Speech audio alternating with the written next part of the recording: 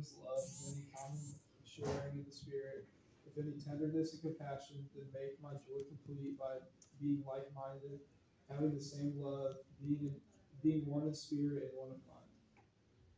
Do nothing out of selfish ambition or vain conceit. Mm-hmm.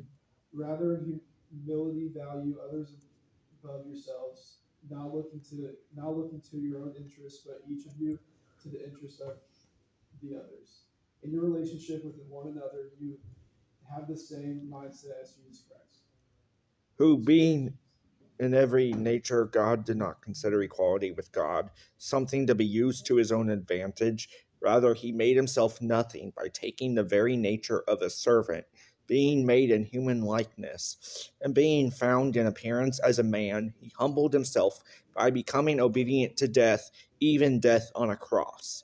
Therefore, God exalted him to the highest place and gave him the name that is above every name, that at the name of Jesus every knee should bow in heaven, on earth, and under the earth, and every tongue acknowledge that Jesus Christ is Lord, to the glory of God the Father.